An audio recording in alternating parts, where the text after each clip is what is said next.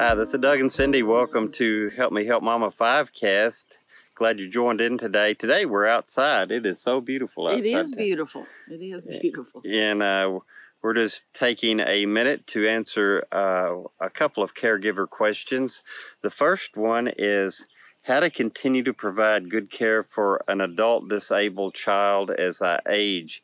This is not that unusual of a question, is it? Not at all. Not at all. You have a disabled child and they are aging. You're caring for them at home.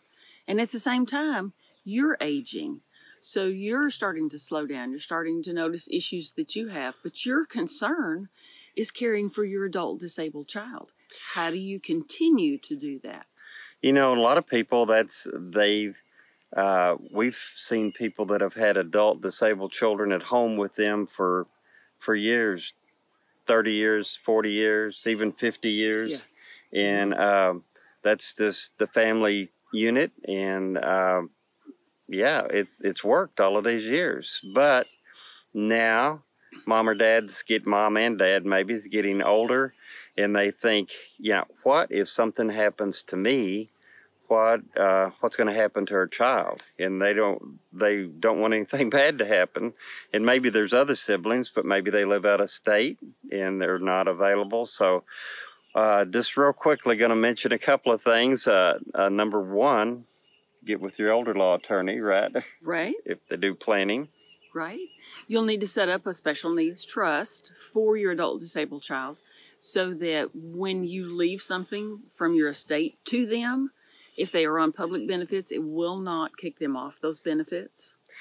Yeah, and you may want, it's always good if your attorney and financial planner can actually work together, talk to each other, play nice. Because, you know, sometimes these types of trusts are funded with financial products. Mm-hmm. Life insurance, for example. Life insurance. Mm-hmm. Or sometimes they're like you said, they just money from from a trust or money from your estate goes over to that trust, special needs trust. Right. So we've mentioned special needs trust. We've mentioned life care plan. Guardianship. Guardianship, you may want to nominate a guardian, like in your will or your trust. And obviously you'd have to seek your attorney's assistance with that.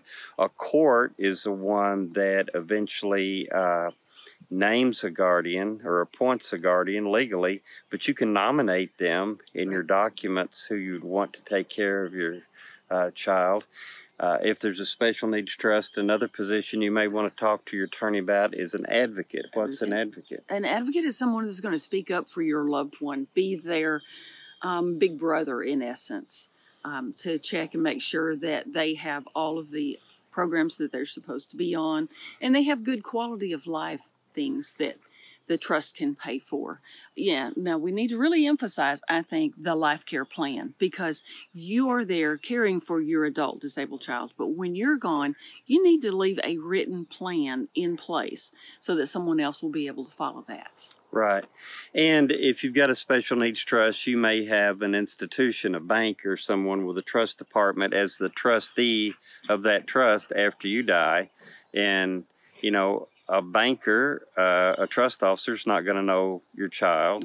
And so you need the advocate that Cindy's talking about, maybe another one of your kids, a sibling, maybe an aunt or uncle, cousin, someone that knows your child, has known them for years, and that they, you know, your child may recognize them and trust them and feel good about their presence, you know, them coming around.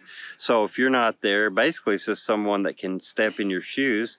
You know, someone else like the banker, the trustee would be managing the money maybe, but the advocate's making sure that your child continues to get the care that they need. Yes, and the quality of life things. Right. So again, if you have an adult disabled child and they're aging and you're aging, make sure you have an estate plan in place that includes a special needs trust, appointment of a guardianship, and a life care plan for your loved one.